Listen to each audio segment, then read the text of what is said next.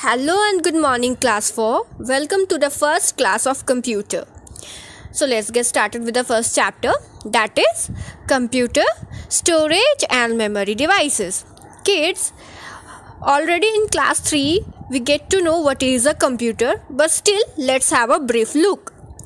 A computer system is a highly organized system that processes data, which is a representation of facts, concepts or instructions.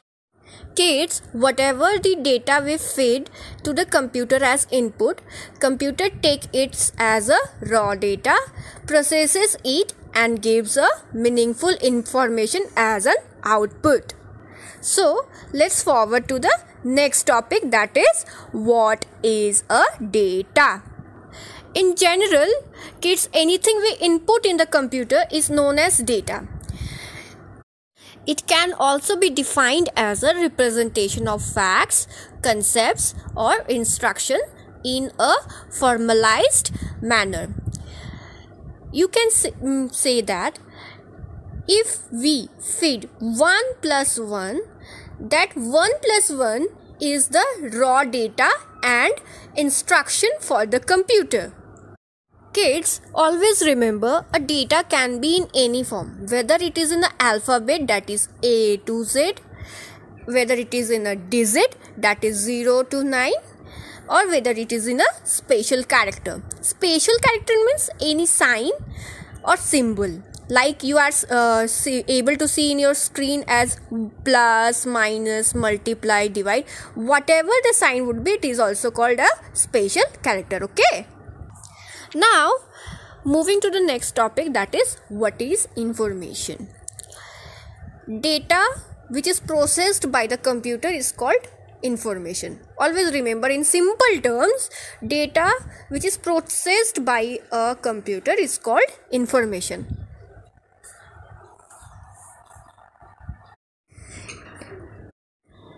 Kids, information is the organized or classified data which has some meaningful values. Just we already read 1 plus 1 is the raw data, but after receiving the result, that is 1 plus 1 equals to 2, 2 is the output meaningful value, that is what called information.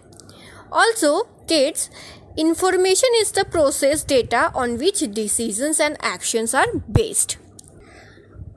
Kids, for the decision to be meaningful, we must qualify the following characteristics of information, that is timely, and information should be timeful and available at the time when it is very required. Accuracy means an information should contain the right documents or information. Completeness. Incomplete information is never be used for taking any decision. Okay, kids? Kids, now let's moving forward to the data versus information topic. Data. Raw figures and facts are known as data. Kids, for example, when a teacher collects the data of name of the students, their roll number, their class and sections, their marks obtained in examination are called as data. Now, information. The meaningful or processed data is called information. Kids, for example, when that teacher obtain the final results in the final report card, including the name of student, roll number, class, section and final marks obtained in the examination, that is information. You can see in the picture also the data which is processed, then it comes the information. The processed data is called information. Always remember, I am repeating again, the processed data is called information. Now kids, let's chalk out some points of difference between data and information. You can now see your screen. Data is the input and information is the output. Data is the unprocessed facts and figures, while information is a processed data. Data is a single unit. On the other hand, information is a group of data. Information is a group of data. Data is the raw material, while the information is the final product. Kids, today you have to note it down in your class copy, these points of differences between data and information, and let me show. Okay kids, we all know that every physical quantity has an associated unit or measurement. When we go to any grocery shop, you used to weight it in the terms of kg. When we used to go any petrol pump, we used to measure the petrol in terms of liter. Likewise, in terms of data storage, the memory of computer is measured in terms of byte. Kids, remember, the amount of data stored in the computer is known as data storage. I am repeating it again. The amount of data stored in a computer is known as data storage.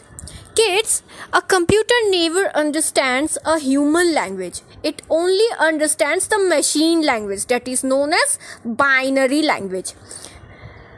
The binary language is made up of binary digits or bits. The binary language is made up of what? Binary digits or bits. These binary digits comprise of two digits, that is 0 and 1. 0 means false. 0 means what? False. And 1 means true. Kids, what we input in the computer?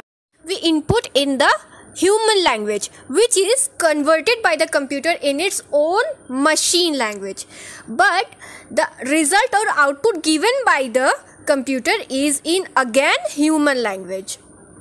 So, I am repeating again, the processing of computer is done by its own language, that is binary language, and the input and output is in our language, that is human language. Now kids, come to the next topic, that is memory unit. The basic unit of measurement of data storage is bit, that is BIT, bit or binary digit. The storage capacity is expressed in the terms of byte, B-Y-T-E, byte.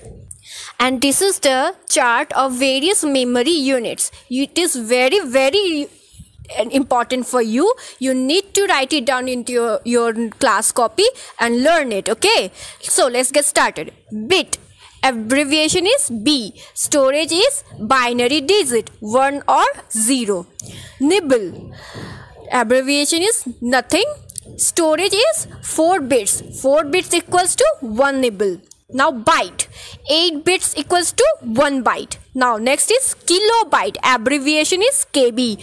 1024 bytes equals to 1 KB. Now megabyte, abbreviation is MB. 1024 KB is equals to 1 megabyte. Now next is gigabyte, abbreviation is GB. 1024 megabyte equals to 1 gigabyte. Next is terabyte, abbreviation is TB. 1024 gigabyte equals to 1 terabyte. Next is petabyte, abbreviation is PB. Storage unit is 1024 TB equals to 1 petabyte. Now next is exabyte. 1024 petabyte equals to 1 exabyte, abbreviation is EB. Zettabyte, zettabyte abbreviation is ZB. 1024 EB equals to 1 zettabyte. Last one is yottabyte, abbreviation is YB. Storage unit is 1024 zettabyte equals to 1 yottabyte. Okay. Now kids, let's recapitulate what we read in today's class. First we have started with the small definition of a computer. Then we discussed data, information and what's their difference between. Now next that we read is data storage, and after that we read memory units.